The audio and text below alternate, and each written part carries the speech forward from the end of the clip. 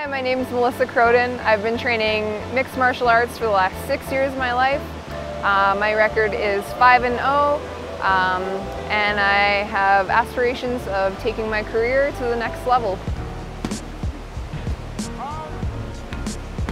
I started training mixed martial arts about 6 years ago.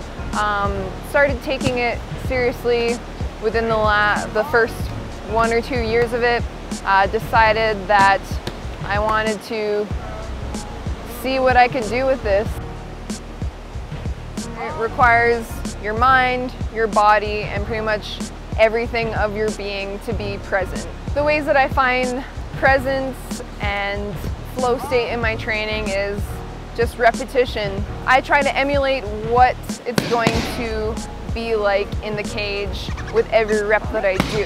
You have to bring your mind there. It's not just go, go, go all the time with your body. You also have to use your imagination a little bit. With this sport comes a lot of fear.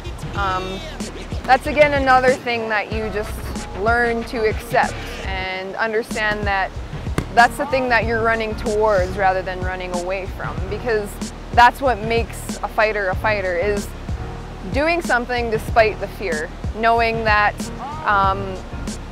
there is opportunity to become a better version of yourself at the end of it. So that's kind of what drives me forward. You learn to actually enjoy it. And yes, you should be afraid. If you're getting into a cage, 100% you should be afraid.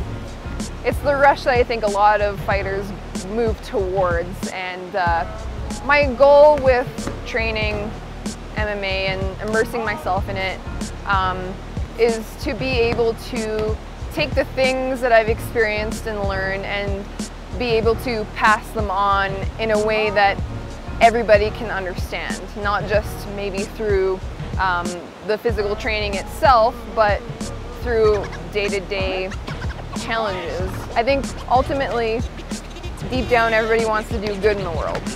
So just lead by example. You gotta be down in the dirt to kind of be a leader in that way, and that's my expression of that, I guess. So a lot of my training, to some people, might be considered unorthodox, but a lot of it involves playing and learning how to use weapons. So let the axe. Yeah.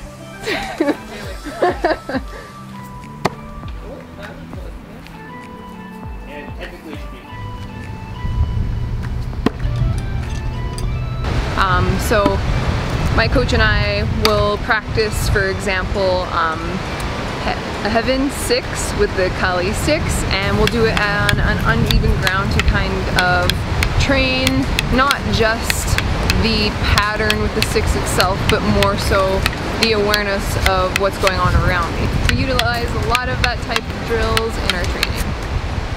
I like to integrate my training into some natural environments, is that it kind of brings back what martial arts is all about, kind of finding yourself, finding peace amongst all the chaos that is MMA or just life in general. So I think coming to a place like this is really important to just simply be here now and present. And one of the ways to do that really effectively is to immerse yourself in nature, because you can't really be anywhere else but here when it's so beautiful.